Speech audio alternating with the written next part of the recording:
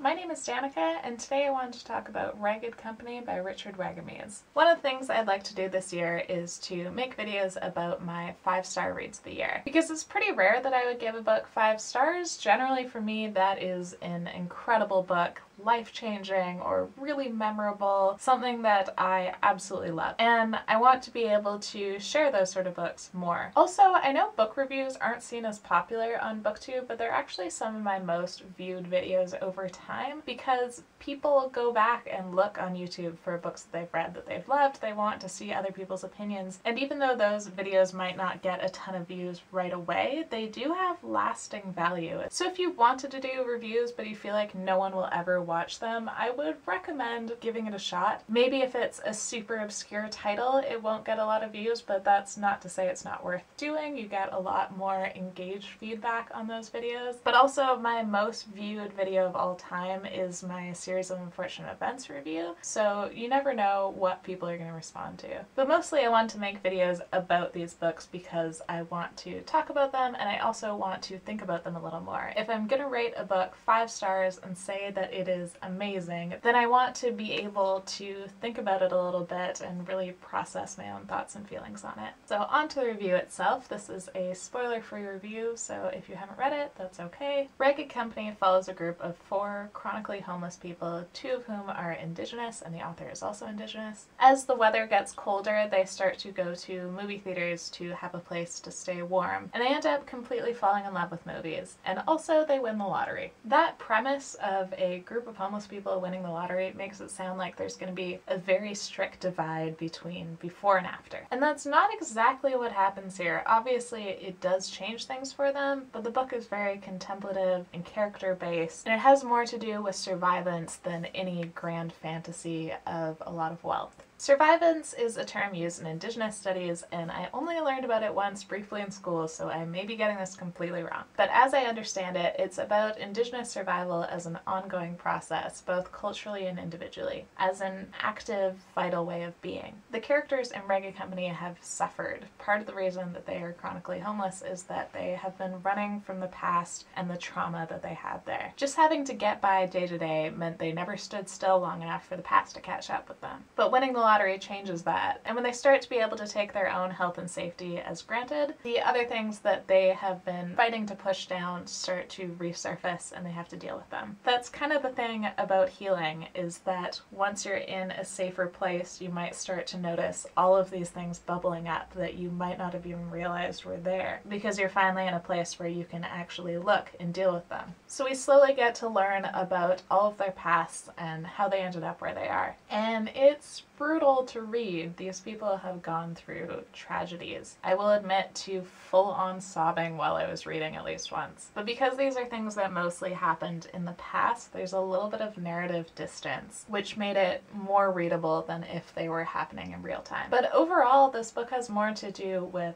hope and friendship than it has to do with despair. Before winning the lottery, Amelia, Timber, Dick, and Digger had started to change their habits to be able to come together. Digger especially was someone who was a loner by nature and really pushed back against the idea of being part of a group and relying on people again. But Amelia leads them to each other and they start to let each other in. And facing this new situation mostly brings them closer together, having to deal with this huge change of lifestyle at once. I keep thinking of Ragged Company as homegoing, and it's funny because when I read Homegoing by Ya Jesse, I didn't really think about the title. I obviously didn't get the title because it wasn't until I read this book that it popped into my head and I started really thinking about it. I feel like this book made me understand that book better, even though they don't have a ton in common. In Ragged Company, they seem to be circling back, and by sitting with the trauma that they've been running from for so long, they start to be able to move through it. Not over it, but through it. There's a line in the book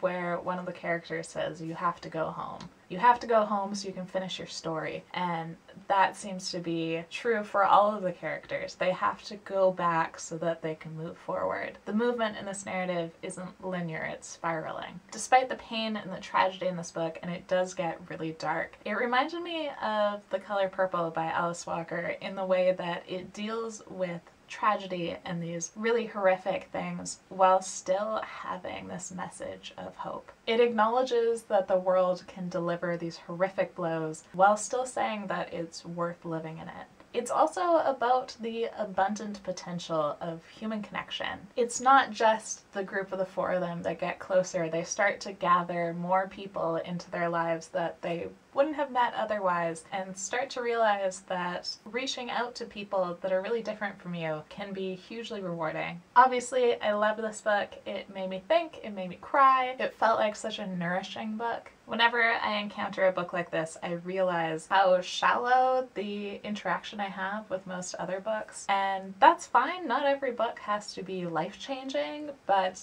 it's really gratifying when you read a book that feels so deep and meaningful and that you really feel like you're fully engaged in. And I'm really grateful to have had that experience with this book. Let me know if you've read this one or if you're thinking of reading it. And if you have read it, definitely tell me what you thought about it. I would love to discuss this with other people. And thank you for watching.